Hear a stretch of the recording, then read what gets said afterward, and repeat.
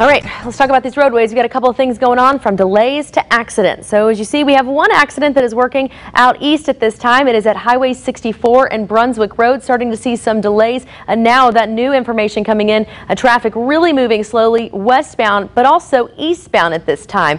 So you do want to avoid that area if at all possible. 40 will help you move past 64. Otherwise, you will be stuck there for a little bit longer. Otherwise, we are seeing, of course, our delays on 240 west near Poplar, down to 20 miles an hour as you are approaching that log jam from 4 lanes down to 2. So that stretches all the way to Walnut Grove, now starting to make its way back towards the 4240 flyover. We are starting to see slowdowns now on 385 from 65 miles an hour down to 30. So that is to be expected. It is rush hour after all, but especially as you are approaching that 240 junction. You can see really slow traffic westbound at Ridgeway heading towards 240, as well as at Kirby. Still not looking all that bad at Riverdale. So overall, not seeing too many troubles on the south leg of the loop. Traffic still moving smoothly, but traffic is starting to build in this area. At 240 and Mill Branch, you see both east and westbound traffic very heavy, but not delayed. So that's what's important. Looks like we also have a disabled vehicle at 240 and Airways.